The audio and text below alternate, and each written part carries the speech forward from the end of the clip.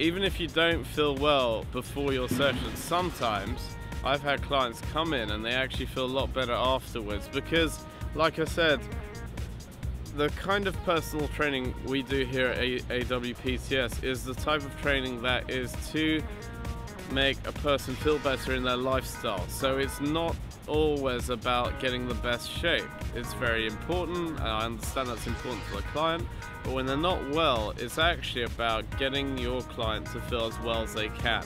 So for example, if someone comes in with a mood, or they look super stressed, or they look fatigued, you're not going to go at the same approach. You're going to tailor it in a way that actually you help them to relax more. If someone's cortisol levels are rising up, as in they're very stressed, and you create a stressful type of workout, you're not helping your client, you're actually making the situation worse for them.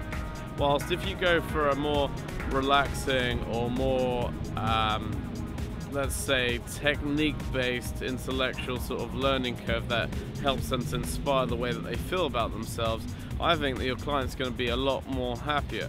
So try a different approach, try tailoring to what your client wants, try maybe not battering them and going for a feel-good factor.